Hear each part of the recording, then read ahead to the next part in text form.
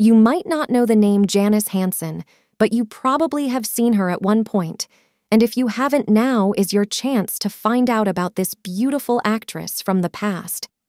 Janis Hansen was a former Playboy bunny who once worked at the Playboy Club in New York City, but she later had a successful career as a Broadway, television, and movie actress, and then later as a talent manager.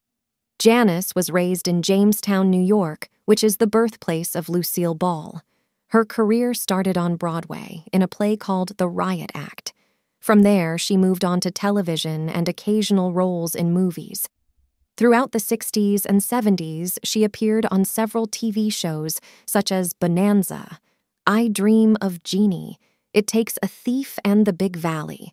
Her most memorable role in the theater was in the movie Airport, 1970, but she is best known for playing Gloria Unger in the show The Odd Couple, and in one show she also played a Playboy bunny.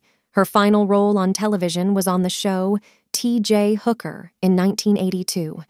After that, she became a successful talent manager. Janis was not the brightest star on TV, but she was very busy and well-loved. Sadly, Janis passed away in 2021, but her work will live on forever. We hoped you enjoyed this special video. Thank you for watching.